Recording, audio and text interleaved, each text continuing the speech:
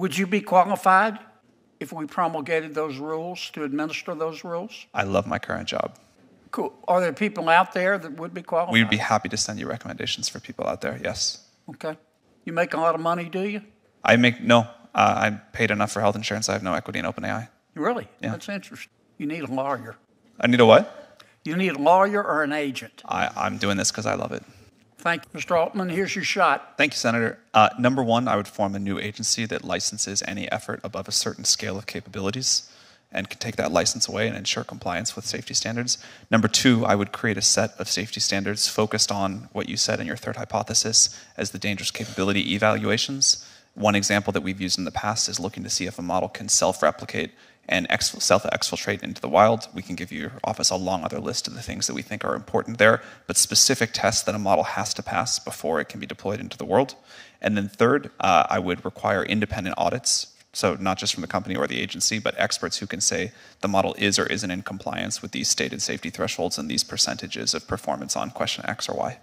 Can you send me that information? We will do that. Hypothesis number one. Many members of Congress do not understand artificial intelligence. Hypothesis number two, that absence of understanding may not prevent Congress from plunging in with enthusiasm and trying to regulate this technology in a way that could hurt this technology. Hypothesis number three that I would like you to assume, there is likely a berserk wing of the artificial intelligence community that intentionally or unintentionally could use artificial intelligence to kill all of us and hurt us the entire time that we are dying. Assume all of those to be true. Please tell me in plain English 2 or 3 reforms, regulations, if any, you would implement if you were queen or king for a day. Ms. Montgomery. Technology governance, organizational governance, rules and clarification that are needed that this Which Congress... rules? I mean, this is your chance, folks, to tell us how to get this right. Please use it. Right. I mean, I think, again, the rules should be focused on the use of AI in certain contexts. So if you look at, for example, so if you look at the EU AI Act, it has certain uses of AI that it says are just simply too dangerous and will be outlawed in the Okay, so we ought to first pass a law that says you can use AI for these uses but not others. Is that what you're saying? We need to define the highest risk uses of AI. Is there anything else?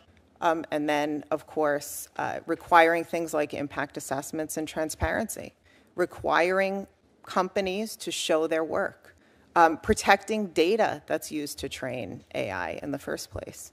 Professor Marcus, if you could be specific, this is your shot, man. Talk in plain English and tell me what, if any, rules we ought to implement. And please don't just use concepts. I'm looking for specificity. Number one, a safety review like we use with the FDA prior to widespread deployment. If you're going to introduce something to 100 million people, somebody has to have their eyeballs on it. There you go. Okay. That's a good one. I'm not sure I agree with it, but that's a good one. What else? You didn't ask for 3 that you would agree with. Number two, a nimble monitoring agency to follow what's going on, not just pre-review, but also post as things are out there in the world with authority to call things back, which we've discussed today. And number 3 would be funding geared towards things like AI constitution, AI that can reason about what it's doing. I would not leave things entirely to current technology, which I think is poor at behaving in ethical fashion and behaving in honest fashion.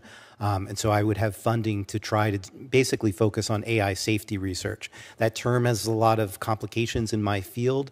There's both safety, let's say short-term and long-term, and I think we need to look at both.